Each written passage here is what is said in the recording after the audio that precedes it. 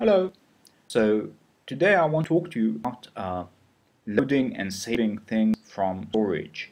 Now, several ways to save data in Codename. One, storage is the most portable and probably the simplest for better and for worse in terms of the ways to save data in Codename 1.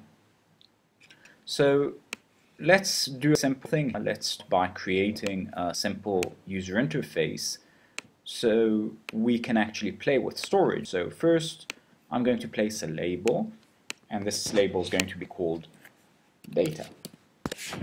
And then I'm going to place a text field whose contents I'm going to store. And the next thing, I'm going to add two buttons. The first one is save, and the second one is load.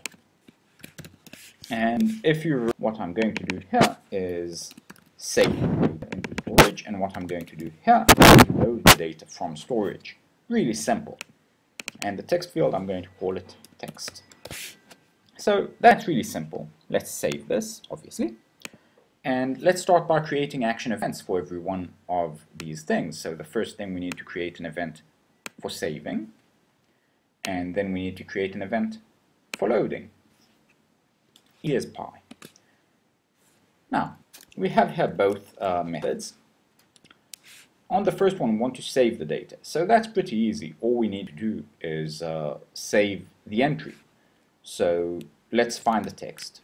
Find text. And that returns the text field.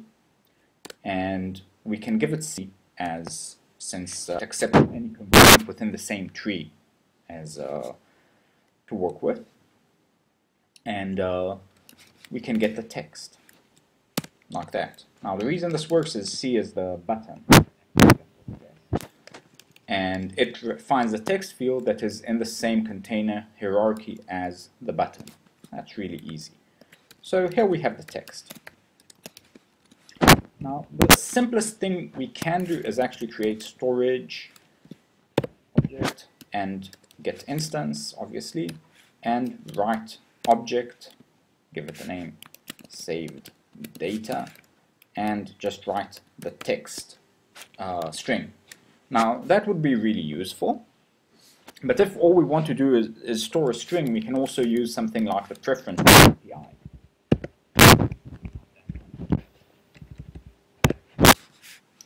And here we can use put set, for instance, and just give something like a preference name like AAA, and give it the name and the text we want to save, and that just helps me store a single line of text. But in this particular sample where we just store one line of text, it's not very interesting. But if we want to store lots of data, we can use a vector.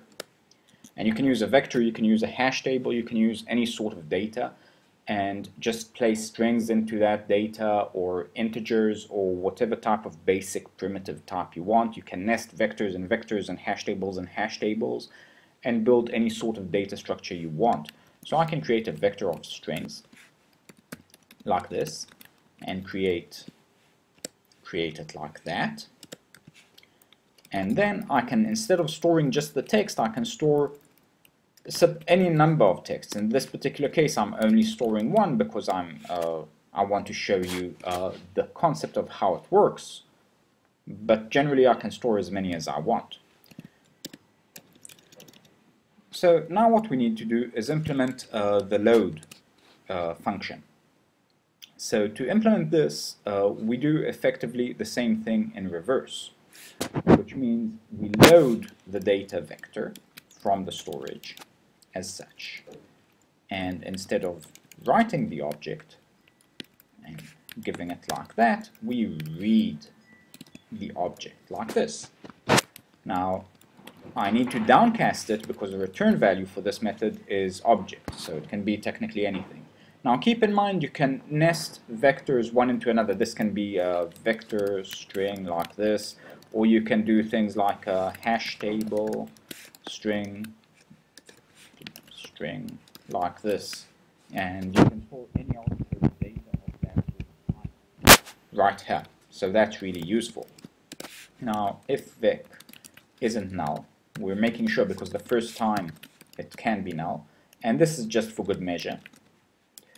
then we find the data, and this is the important portion, based on C, and set the text to the first element in the vector. Then we go to C's component form, and we revalidate. So everything is updated and laid out again. So otherwise we won't necessarily see everything on the screen. So once we did that, we can just press play.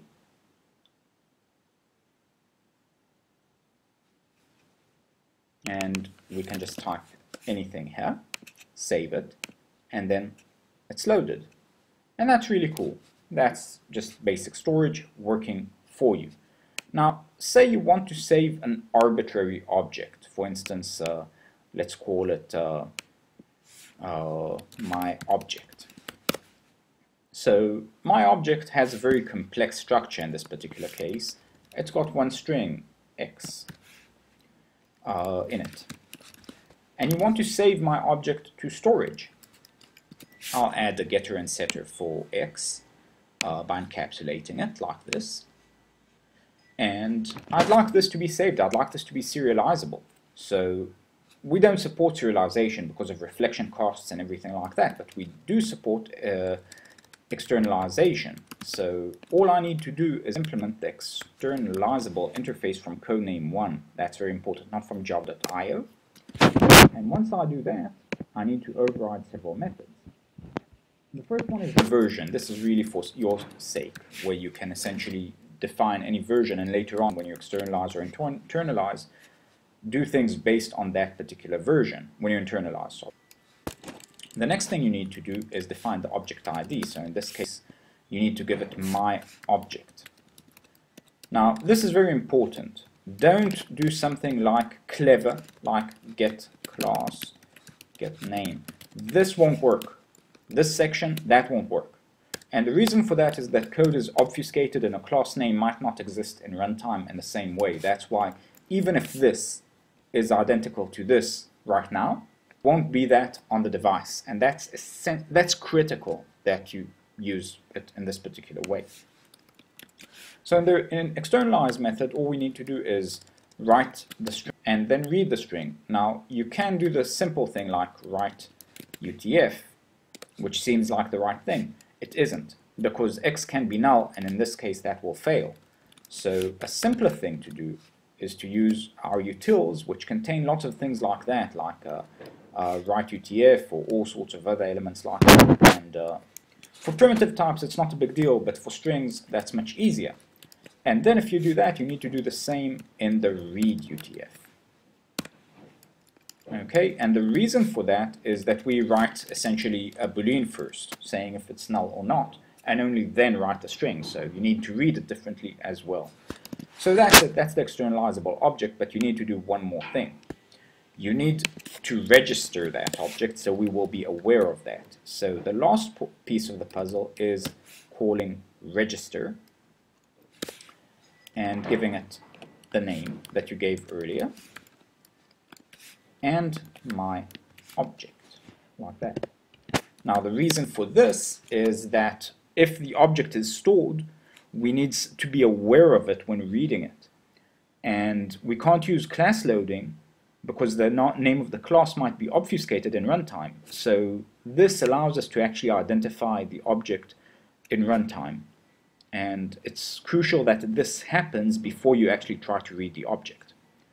Now, we can change the code to use this new structure. So instead of saving the vector, as we did here, we can essentially create my object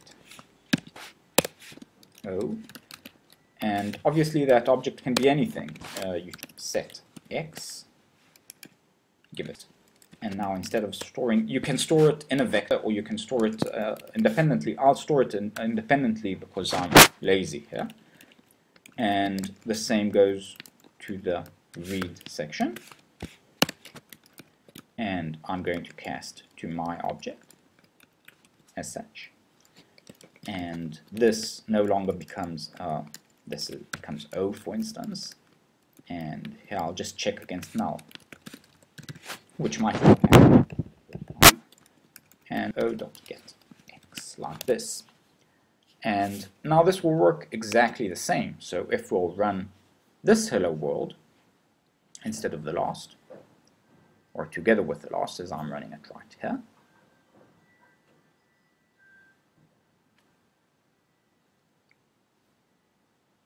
we'll see that if I type this in and save and then load, this works exactly the same with an arbitrary object, not necessarily a vector or a string or anything like that. An arbitrary object. So I hope you've enjoyed this tutorial and learned a bit about storage. I hope you'll read a bit more about that in our developer guide and join us in our discussion forum for questions and general discussion, suggestions and everything. And also check out our other ways of storing data. So thank you for watching and see you in the next tutorial.